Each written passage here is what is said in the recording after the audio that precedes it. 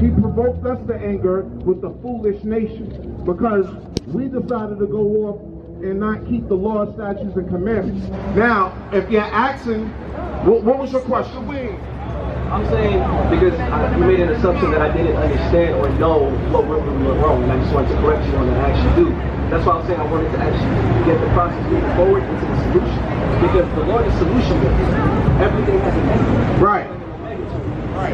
Somebody give me that in Isaiah. Give me that in Isaiah. You know what the solution was in terms of like everything destroyed. As the world is being destroyed, things have to be rebuilt. If anybody here has trouble, all buildings, destruction, everything has to be rebuilt. Well, the other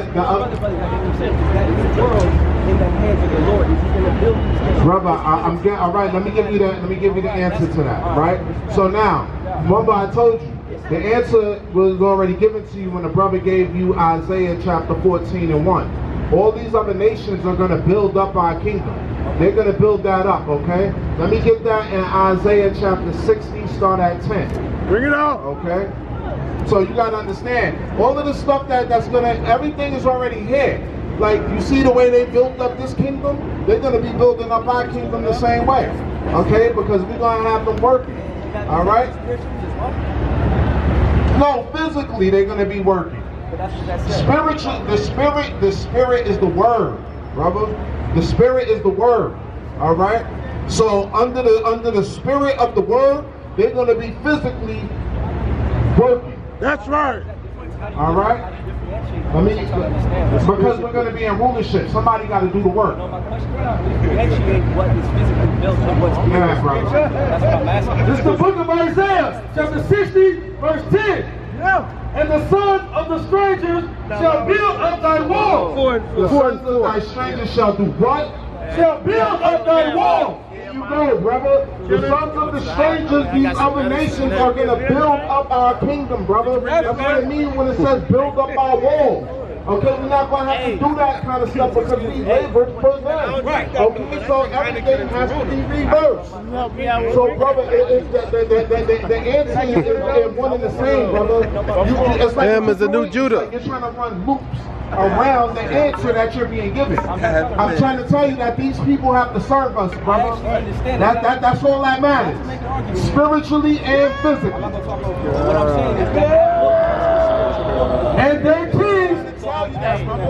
kings shall minister unto thee. You just misunderstand, brother. That's what it is. You don't want to understand. Honestly, you really don't, because what I'm trying to tell you is the word is being given.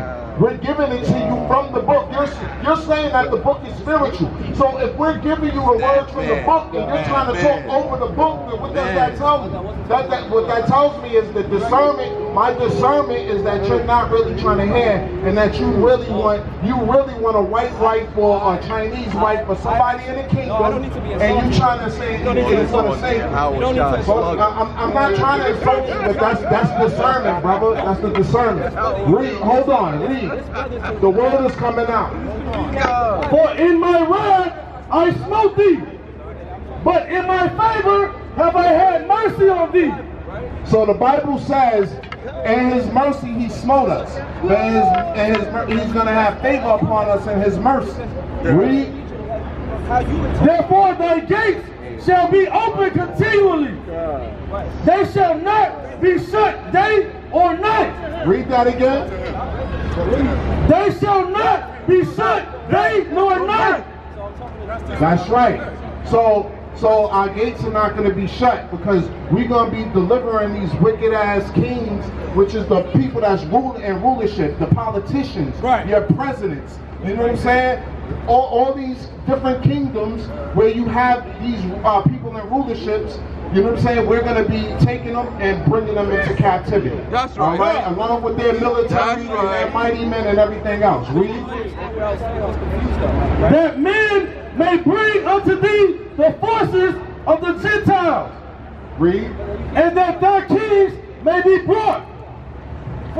So the kings of these other nations are going to be brought to us, all right? They're going to be put into captivity.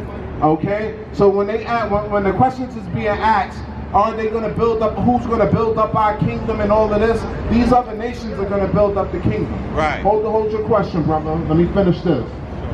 For the nation and kingdom that will not serve thee shall perish. Read that again. For the nation and kingdom that will not serve thee shall perish.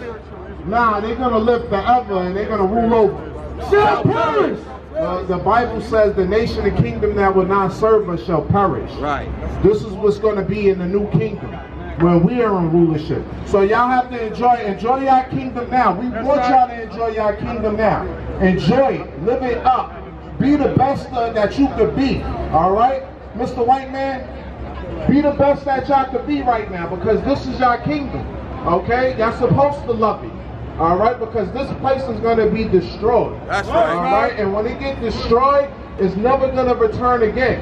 Y'all can't rise up again. Let me get that in Isaiah 14 and 21. Okay? Y'all should never rise again. That's right. This is the book of Isaiah, chapter 14, verse 21. Yeah. Prepare slaughter for his children. The Most High says prepare slaughter for your children. Right? So you got to enjoy your kingdom now. Enjoy your heaven. For the iniquity of their fathers, that they do not rise, nor possess the land, nor fill the face of the world with cities. Right, so y'all not gonna be able to fill the face of the world with cities no more, like how y'all got here. Like the song that just played, New York. You know that song, right?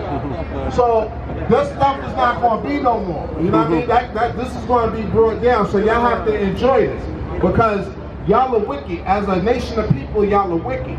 So the Most High has to bring them down so that way his people can rule, which is the blacks, Native Americans, you know what I'm saying, and Hispanic of Negro descent. That's right. All right, we're going to rule next.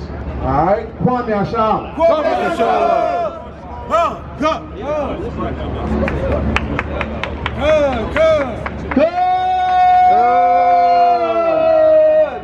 Come here, Shalom.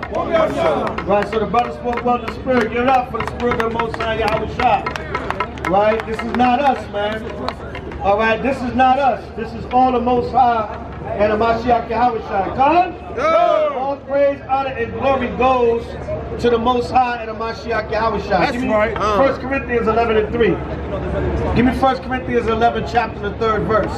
All right, all praise, honor, and glory goes to the Most High and the Mashiach Yahweh. That's right. All right, take them on the side. Take them on the side if you want to touch. You got to ask your question here or you can go on the side. All right, yeah. Give me 1 Corinthians 11 and 3. All right. So everything is of the Most High and the Mashiach. Hey, brother, move it over. Somebody can take one side and talk. If not, you can talk here. Right? Yeah. If you want to talk, you can talk on the side, or you can ask a question here if you got a question. Okay, right, okay. But if you still want to build, a brother finish building with you. All right, yeah. All right, let's continue with the good word. 1 Corinthians 11 and 3. Read. This is the book of 1 Corinthians, chapter 11, verse 3. Bring it out. But I would have you know. Christ said, I will have you know. Go ahead. That the head of every man is Christ. So Christ is our leader, man. We don't give a damn about any other leader you set up on the earth, any quasi-leader. Christ is our leader. Now, does he have men under him to guide the nation of Israel? Yes. But we follow Christ. Christ is our leader. Right. Read it again.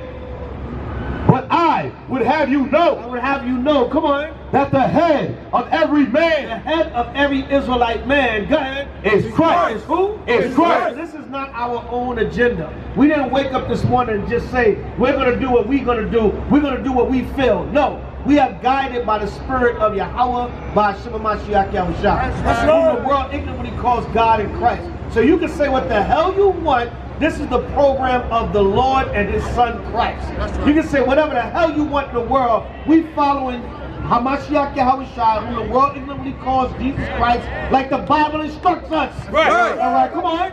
And the head of the woman is the man. What did the Lord say? And the head of the woman is the man. Yeah, the head of the woman is the man. All right, and that's hard for you to accept in this society, but you're going to accept it. That's right. You're going to accept it or you're going to die. That's right. All right, you're going to die. If you don't want to accept it, you're going to be put to death. Right. Thus saith the Lord, thus saith the Heavenly Father. All right, thus saith the Holy Bible. All right, the hell with your high, what is it, a high value man? Right. Right. Oh, y'all caught me on that damn Kevin Samuels. Goddamn high value man. The hell with you. What value do you bring to the table for you to be a high value woman? Right. All right, but in the kingdom of heaven, your high value is going to be to shut your mouth and keep the commandments of the Heavenly Father. And be a loving and submissive wife. All right, that's going to be your high value in the kingdom of heaven. We don't hear about no goddamn high value. No high value. A man's salary doesn't determine his value. All right, give me Proverbs 12 and 8 real quick. All right, Proverbs 12 and 8. Hold what you got. Give me Proverbs 12 and 8. We don't want to hear about no damn high value man. That's right. Because first and foremost, if a man don't put God first, he has no value at all. He could be a damn trillionaire. He can be a trillionaire, and if he didn't put the Lord first, he has no value. That's right. All right, give me Proverbs 12 and 8, brother. Read. Proverbs 12 and 8.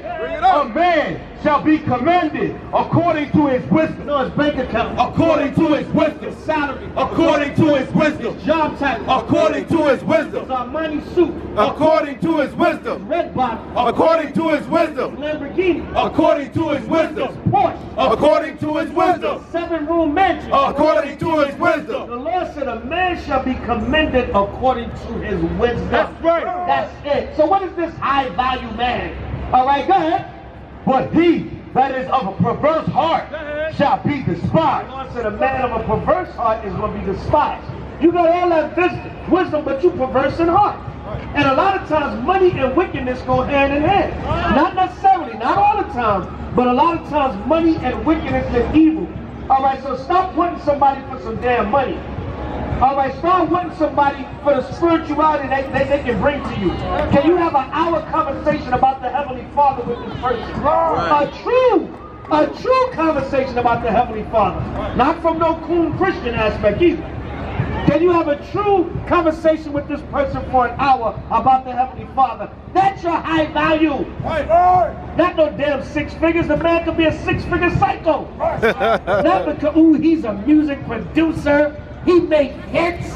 Yeah, but he had to get hit to make them hits. If you know what I mean. Get the hell out of here, man. Read it again from the top, brother. Proverbs 12 and 8. Proverbs 12 and 8. A man shall be commended according to his wisdom. The Lord said a man shall be commended according to his wisdom. His wisdom, not an understanding of the Bible. Not what he possessed, the material things he has, his money, right, his material possessions. All right, that's not how a man is commended. Right. Nobody give a damn if Diddy comes to the city and throw a party in 4 hours. So what? All right, Diddy and Ray J and Bow Wow, we taking over New York City. We set up a party in 4 hours. Right. Got the ballers out here. Right. Got the Lambos, got the Bentleys. The Lord don't give a damn about none of that, man. Right. That's right. And before any of you get simple, we not hating. Oh, you just mad because you can't do that. No, I don't want to do that. Right. Not for the price that they had to pay. That's right. Not for the homosexuality and blood sacrifice murder that they had to commit to get those Lambos and Bentleys. Right. And to be able to come to New York and throw a $1 million party, they have to sell their soul to be able to do all that. Right. There ain't no hate. I ain't hating on wickedness. Hell no. Ain't nobody hating on no wickedness. All right. The Apostle Paul said, I'm jealous with a godly jealousy. You want me to be envious or jealous of anything, it's somebody that's keeping the commandments of the Most High and being judged and being blessed. Right. And I ain't going to be envious and jealous in wickedness. I'm going to say, listen, I want that same spirit for the Most High H.O.I. Right. That's the only thing we're going to envy in righteousness.